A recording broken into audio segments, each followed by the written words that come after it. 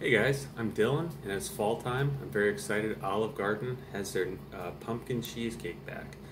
Now, the last couple of years, it was different. They changed it up. It had some kind of brownie type chocolate thing to it, and it really took away from the taste.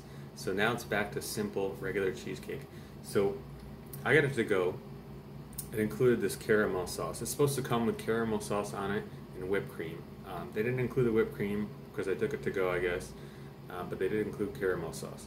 So I'm going to pour this on it, but first I want to taste it without it to see how it is. Get the real flavor of the pumpkin.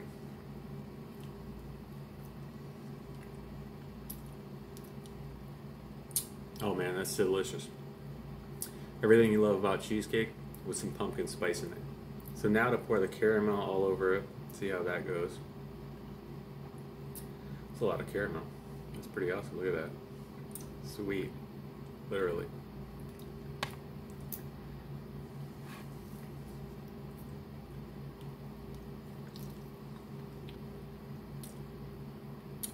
Oh my god, that is so good.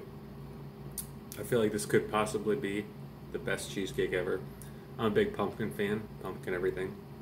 Love fall. So if you're going to Olive Garden, it's going on for a limited time. And I have to eat all this. Look at that dripping with like caramel. It's awesome.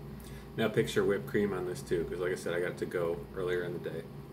So they didn't include it, but it's going to have whipped cream, all this dripping caramel.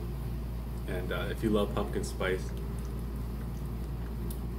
man, that's good. That might be the best cheesecake I've ever had.